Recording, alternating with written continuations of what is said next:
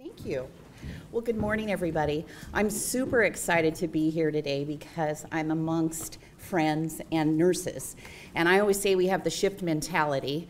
I probably make my staff a little hesitant to work with me sometimes because of my pace, right? Because we come in, we do our shift, and we have things we have to check off the list because we have things to do and people to take care of.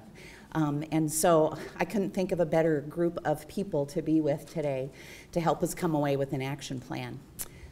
I want to thank Howard as well, and BHECN and Dr. Sebastian. I had actually started some conversations because of some challenges that we had at the state hospital system. I work at the Division of Behavioral Health, and I serve the governor as the director of our division. We're one of 6 divisions in the Department of Health and Human Services. And we're responsible for funding community-based services for people that aren't Medicaid eligible and don't have insurance. So folks that fall in between that have some significant resource needs. We also operate 3 state hospitals. And our state hospitals really are for individuals that can't be served in the community, that they have behaviors that are maybe too aggressive, or for whatever reason they need some additional structure and care at the state hospitals. And so I see our nurses as heroes, really. They're kind of the psych ICU nurses, but they don't really get credit for that. And so I know some of them are here today, and so I would like all those that have worked at a state hospital or are currently working at a state hospital to stand up.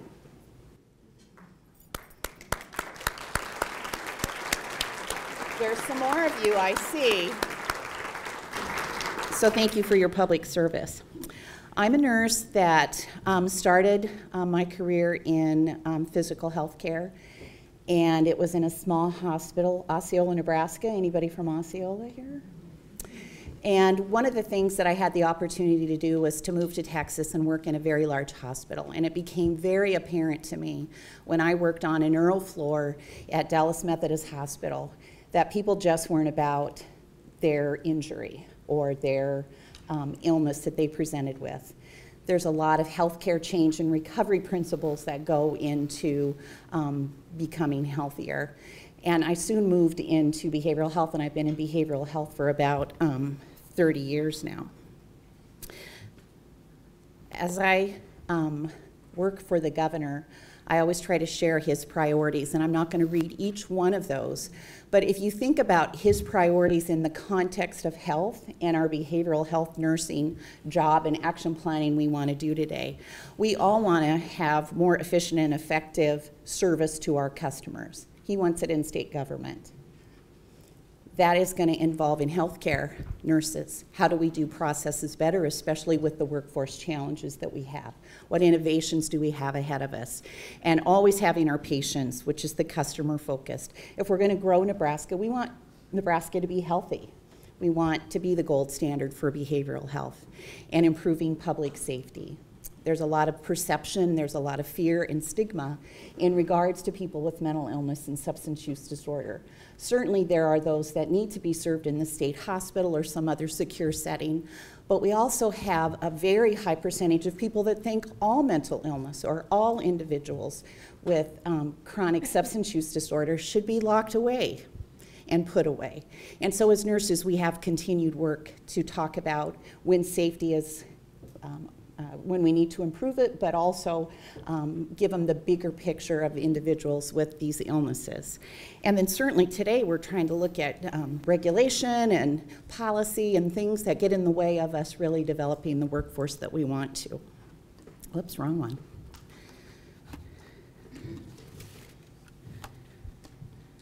There we go.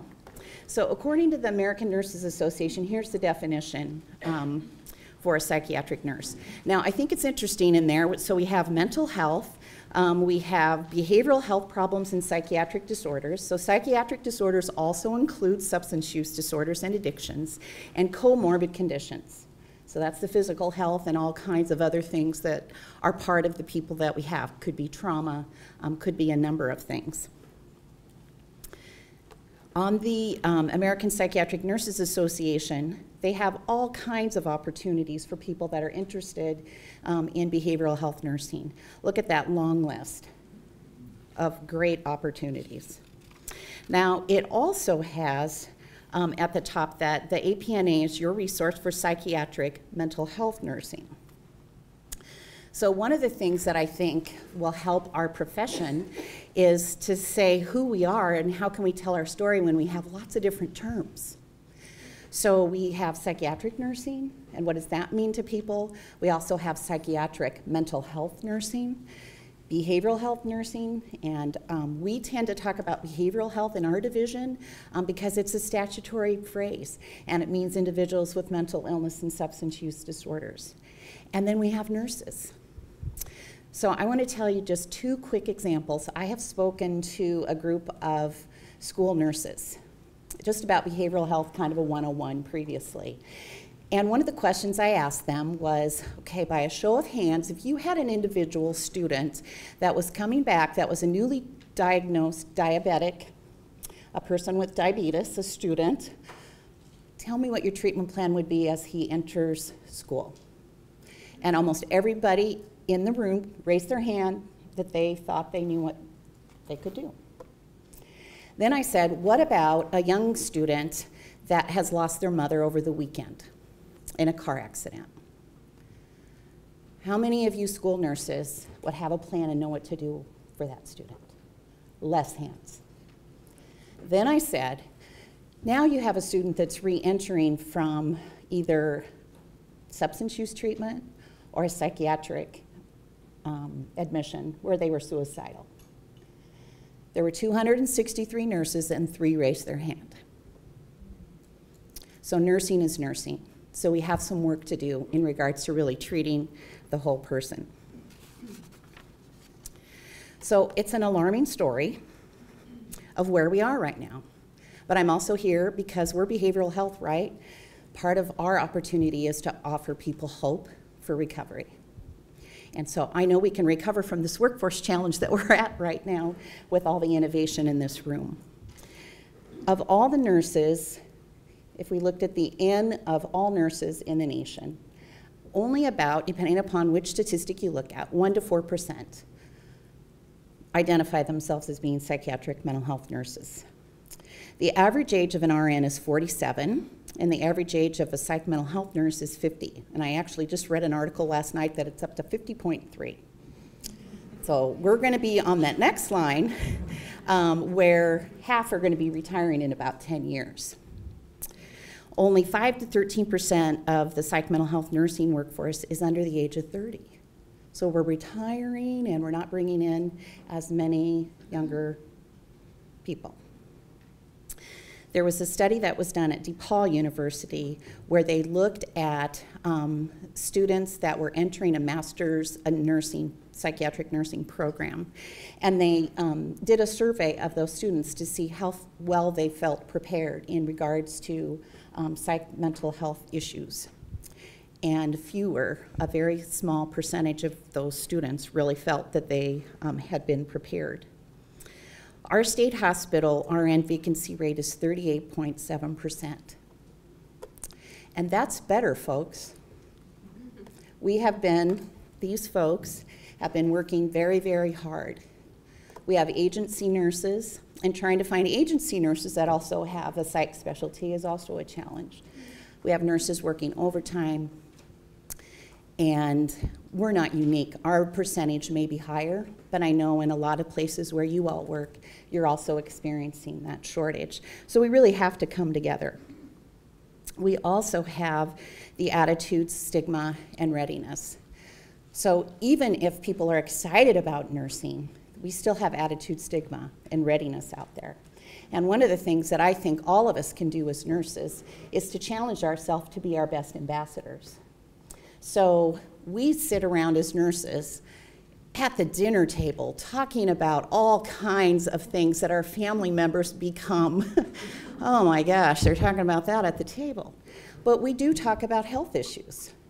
And we talk about people with cancer. And we talk about the newest and latest treatment, technology, test, medication. And yet I'm going to ask each one of you, how many of you have had a recent dinner table conversation about a mental illness or substance use disorder? okay? Now, I have asked that same question in many other groups, right? You guys are behavioral health. It is a very, very small percentage. So we have to be leaders. If we can't talk about it and teach and help be our own ambassadors for our profession, we're going to have some challenges. So I challenge you, those of you that are faith-oriented and are going to be going to church this weekend or to a school activity, challenge yourself to start having some of those harder conversations. Education, something what you did this week that was really appealing and exciting for you in the field of behavioral health. I think the other thing that we talk about in behavioral health nursing is population management. So we're not just talking about individuals, right? We're talking about the opportunity to treat people in the larger context and address health disparities. Because there is absolutely no reason in this great state that where you live is going to determine when you die. So if you look at this particular Place Matters diagram, there is a colored area that the map actually looked at poverty level, and the red areas were higher poverty levels. If you look at life expectancy, you can see in the center, it's 63.4 years. This is in Lincoln, Nebraska, people. You go to South Lincoln, a few miles away, and the life expectancy there, poverty level is less, is 80.3 years. Go over to the other corner and it's 91.2 years. And yet in the center, which is the lowest, is 63.4 years. And also in there are the mental health calls. So again, the red is the highest.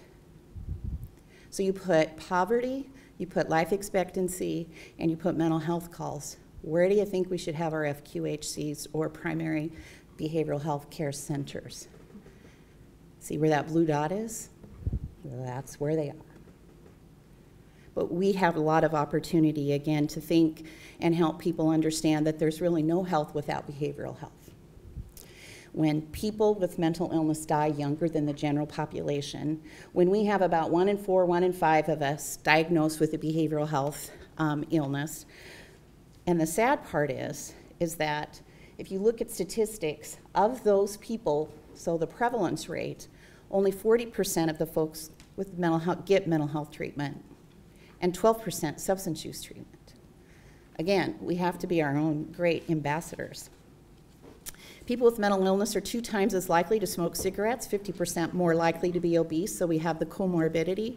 25% of hospital admissions are behavioral health diagnosis related, and 1 in 5 Medicaid 30-day readmissions to hospitals have a behavioral health diagnosis. Every 2 hours and 11 minutes, a person under the age of 25 dies from suicide. In Nebraska, this is like a golf score, right? Suicide is not like a golf score. Suicide is the second leading cause of death in Nebraska for young people ages 15 to 19. And Nebraska has a suicide rate for young people ages 10 to 24, which exceeds the national rate. We have work to do, and there's not enough of us. So we got to figure that out. How do we work together? How do we come up with ideas to really help us move the workforce forward?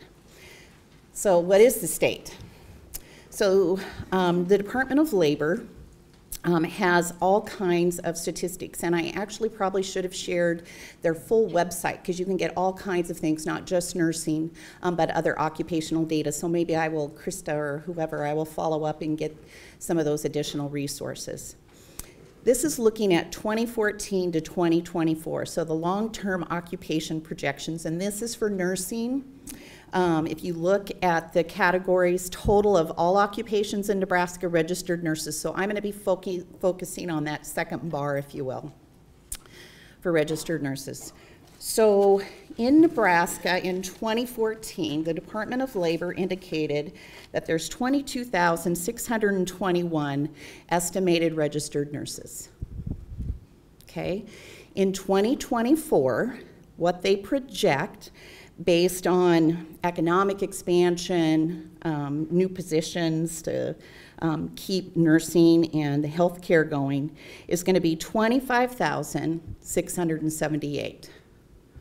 So for those with you with calculators, 25,678 minus that 22,261 is 3,057. So if you look at that registered nurse bar, it's 3,057. So those are growth positions, okay?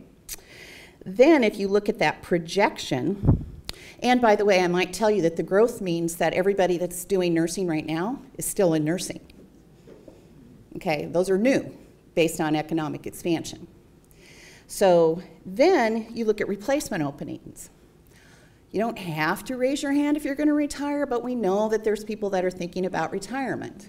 I hope none of you are thinking about changing to a different field. But there are ins and outs of people between 2014 and 2024. So as people leave, they are projecting that that is going to be about 5,337 individuals, which is the other part of that bar. So if you add those, the growth and the replacement openings for nurses together, that's 8,394 nurses. Okay? On the bar graph, the second bar, again, is the registered nurse. And that's really just looking at the rate of change. Okay, so it's 13.5%. It's also interesting that according to the Department of Labor, that nursing occupations have a higher percentage of openings from growth than other positions in the state as a whole. So healthcare is important. So if you look at this next slide, so on the left is the statewide percent of change for those occupations. This is the rate of change for those 8,394 positions. It then breaks it down into regions. So Omaha, Lincoln, Grand Island, Central, Mid-Plains, Northeast, Panhandle, Sand Hills, and Southeast. Omaha and Lincoln are above that rate of change. The red bar, 16.4% and 15.1%. So you're going to be looking for even more of that whole position. And then you can see, according to where you live in the state, where your percent of change is anticipated to be. The Department of Labor also has information about the top 15 industries employing nurses. And one of the great opportunities that we had as we were preparing for this and meeting with the Department of Labor is we discovered that they actually hadn't been able to get the data share from our DHHS Division of Public Health and the licensure data. And so now we're going to be able to have that data come together to really help us look more specifically. And we also talked about that opportunity, so all of you RNs that are getting your license renewed, and there's always those surveys, I hope people take the time to fill them out, because that's the kind of data that we're going to need to be able to really make some data-informed decisions. This is just talking a pictorial of the top 3 industries employing nurses. So again, not behavioral health nurses. So if you look at the bottom, registered nurses, 58% is in a hospital employment, which includes private, state, or local. 15% is ambulatory health care. 9% is nursing residential care facilities. And the other, which is the gray, is 18. That says state government. But guess what? It excludes education in hospitals, and it excludes our hospitals. So again, we don't have necessarily right now all the great data we need to really focus this in on behavioral health. This is just another top 3 industries employing nurses look. And those of you that are nurse practitioners, there's always data, nurse wives, nurse anesthetists, and LPNs. So this last little detailed industry employment by degree level, because we talk a lot about education and moving towards 2020 with BSN education and so forth and so on. On this top circle for associate degrees, way over to the left, the tiny little blue slice and the red slice is where it would touch behavioral health. So that's a teeny tiny portion, folks. And then if you look at the bachelor's, which is the big, or the triangle circle there where it says bachelor's degree, the tiny little blue slice and the, below the blue slice, 1, 2, 3, 4 is kind of a rust colored. Those again are behavioral health. And then on the master's degree, if you look at the blue, light blue section, that says other healthcare, that is behavioral health. So we have a small portion of us, folks. So you think about nursing as a big old funnel, all nurses, and then you have psych and mental health nurses, and then I say even some specialties within that, and it just keeps getting smaller pieces of the pie. So we are treatment plan oriented, we are strength based, correct? So we have some things. We have an alarming study, but we have great minds in this room to figure this thing out. But what is the strength we can build on? So nursing as a career. A high portion of RNs indicate they would encourage others to choose nursing as a career, 87.2%. Think about your worst day, and people are still saying, right, nursing's a great thing. 85% of RNs would do it over if they had the opportunity to choose nursing.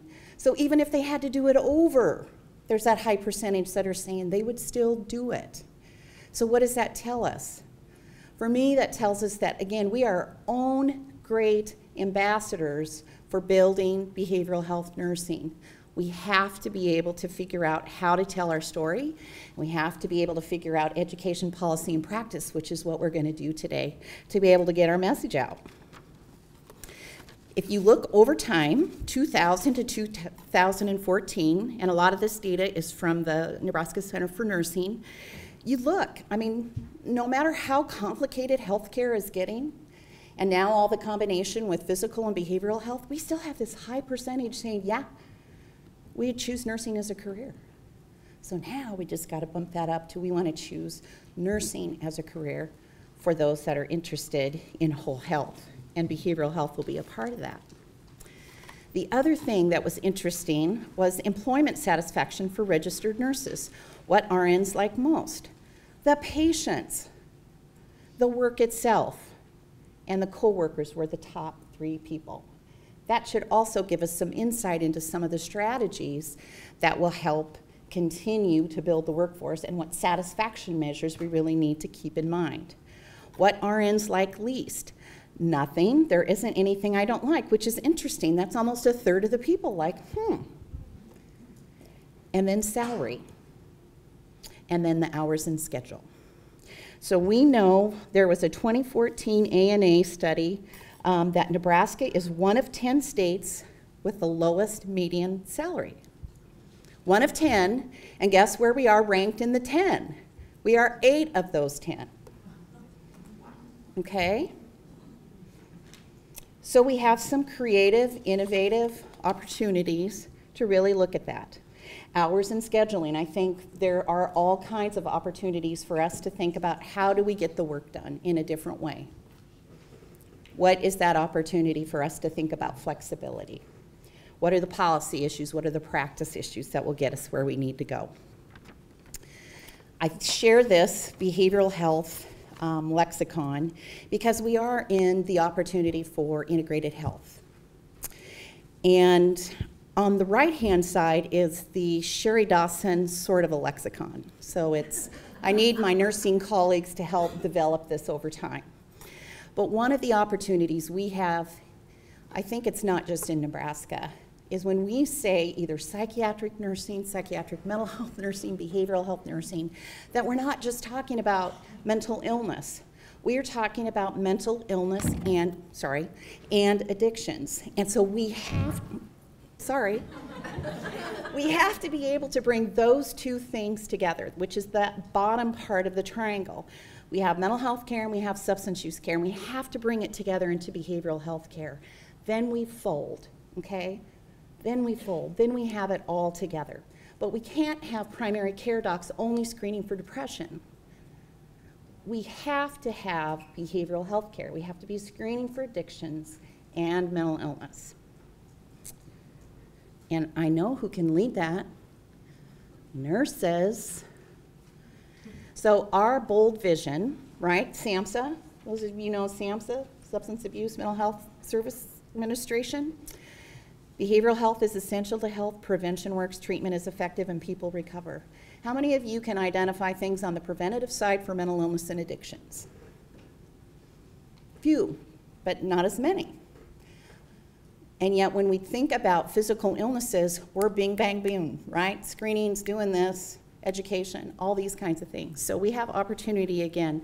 And on the prevention world, especially on the substance use disorder side, it is probably the most science-based prevention, evidence-based practice that we have. We know what works. We have that great opportunity ahead of us. And the other thing that we have going for us in our kind of nursing is we are focused on recovery. And recovery means a process of change through which individuals improve their health and wellness, live a self-directed life, and strive to reach their full potential. It does not say behavioral health. Recovery is recovery from an illness. And that's the single most important part of where we need to head in the transformation. So I think as behavioral health nurses, it is really all about the outcomes. No matter what kind of a nurse you are, no matter who you're working with in terms of a patient, it really is about having a healthier Nebraska. And there is a cost of us doing nothing, which is why I'm glad we're here today, because we're not doing nothing, we are doing something. Lower graduation rates, and that's always linked to poverty level if you look at education and graduation rates. Higher healthcare costs without early intervention, the cost of deep end services, increased number of juvenile justice and out-of-home placements, and an increased suicide rate. Not to exclude the cost of doing nothing with losing tired and talented nurses, but most importantly, our patients and the people that we serve will not be able to reach their full potential. So, the state of nursing and nursing workforce. Today I want you to rethink and restart your view of a nurse. I had the opportunity to visit with UNMC Sharon Baker's class in Lincoln, UNMC Lincoln. And I started my talk with them by just asking, so how many of you think you're interested in behavioral health? And I can't remember how many students, 100 and some, they were in 2 different rooms. And I think there was about 3 people that raised their hand. So then I did a lot of the same kind of conversation about there is no health without behavioral health, what behavioral health nurses bring to the conversation with motivational interviewing, with stages of change that apply across, with you take first aid. Do you take mental health first aid? You take CPR, do you take QPR? Question, persuade, refer, which is for suicide prevention. We talk about trauma. We talk about having people service in the culturally and linguistically appropriate way. Behavioral health nurses have so much to offer other nurses, and there truly is no health without behavioral health. At the end of my wonderful going through all the kinds of things, trying to persuade them to think differently about who they are as nurses, I asked them again at the end, so how many of you are interested in behavioral health? More hands. Then I said, how many of you are a behavioral health nurse? And all but a very few raised their hand. They got what nursing and behavioral health nursing is really about and what it's going to be about.